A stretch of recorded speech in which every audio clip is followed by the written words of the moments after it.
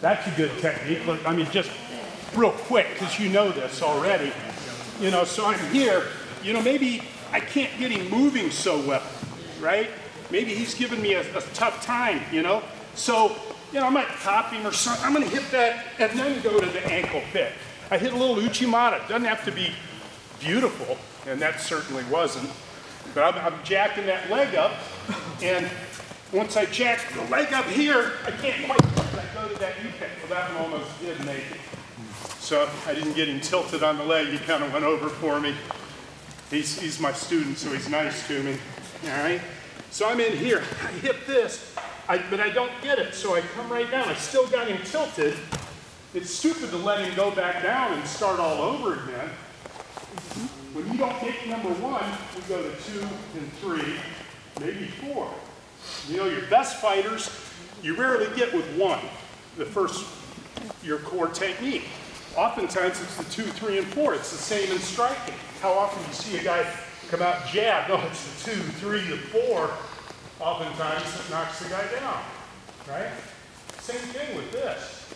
We need to link our attacks together. And most of you have this. If you'll notice, I'm sticking to judo.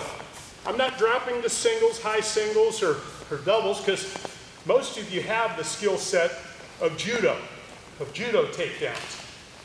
And these upper body holds, they come straight from Greco-Roman wrestling, but Greco guys aren't allowed to use the legs to execute sweeps and trips. It's kind of a combination, but they're very useful. Those guys are the best in the world at upper body tie-ups because their system of wrestling, that's what they specialize in, is upper body wrestling. So we're taking basically Greco-Roman upper body work and combining with judo attacks.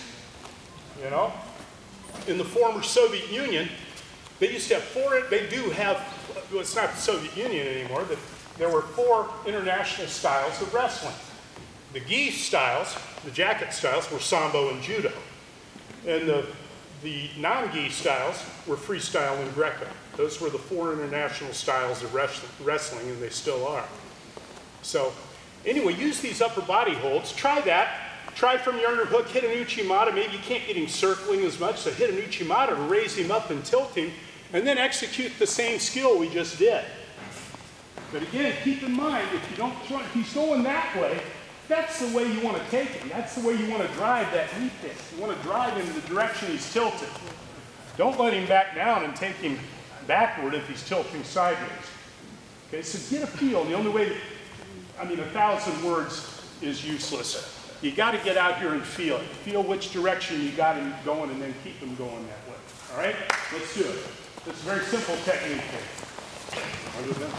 We're going to keep the camera rolling here. We're going to key in on Derrick and Mike because they work a move here. Hey, Derrick and Mike, what he was having to do a knee tap, you've used successfully Uchi Mata to an ankle pick. Right. Can you guys demo that real quick here? Because that keys in exactly what John was teaching. Okay, so we're going to use the turn and the underhook, okay? So we'll get that underhook, okay? And as we do that, we're going to come in and pick that leg up. Just drive with the underhook. And catch the pick. Catch the pick. So have trouble standing on one leg. Boom, there, go up, down, kick. Okay, let me try to key in. Stay one position. I'm going to try to key the camera and So there we go, coming in. Now I'm going to key it. Now when you're there, now see that, and I'm trying to catch that pick. So there we go, and you catch the pick. And what you did, it's just kind of meat hooked the ankle. Okay, without throwing him, just kind of replicate that, how you grab that meat hook. Catch as you lift up. There, we caught that. So that's what you want to do. And if you can't get the knee tap, or you choose not to do the knee tap, some guys are that way. If you've got the ability to keep your leg up a little bit, it's just like doing that. You know, so what you're going to do is you're going to keep that leg up, use your underhook for support on him. So it's almost like you're doing this, right? You know, we occasionally do uchikomis where you're holding on to the guy and you're sweeping, right? So he's your base. Hold on to him. So hold on, and as I lift up, you just lean over, and down he goes. That's from that Uchi Mata. Yeah. Right. And I know you've used that successfully in judo and sambo, and you get that leg, and you really, that's the thing. It's only holding him up. That 1 foot, he's totally off balance. Yep. Yeah. And John was showing earlier he could get the knee tap. Yes. Really depends on opportunity and you know, preference actually. Might catch that. Could be body weight. Heavier guys may go knee tap. Not always the case though. Right. Could go. Okay. Thanks a lot.